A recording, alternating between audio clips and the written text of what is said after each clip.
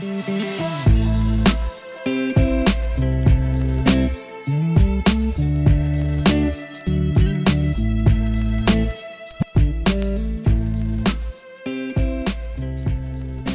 everyone, welcome to this tutorial. In this video, we're adding a circle progress to a page with JetElements plugin. Let's start with the Elements panel and search for the circle progress widget. It's gonna look like that. I drop it into a new section.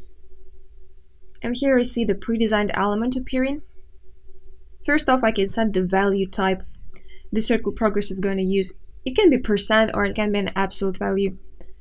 And I can set the current percent over there on this slider.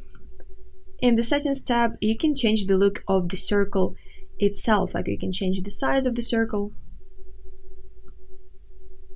the stroke width, and the background stroke width.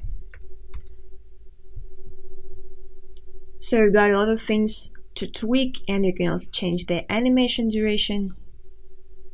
So here goes the content tab, where you can add or remove prefixes, suffixes, show 1000 separator in value. You can also add a title.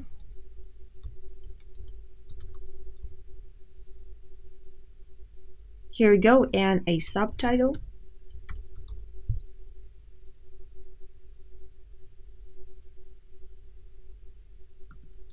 In this drop down, you can change the percent position. It can be either inside or outside the circle.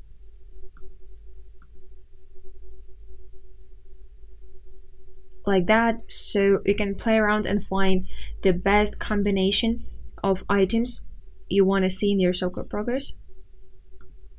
Here in the Style tab, you can work on the design of this element. So we've got pretty basic settings.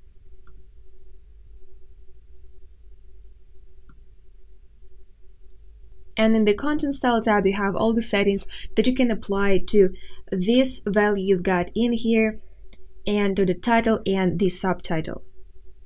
You see number styles in there, title styles, subtitle styles, etc. So here we go. Now you have seen how to add circle progress element to your page with JetElements plugin. Thank you so much for watching.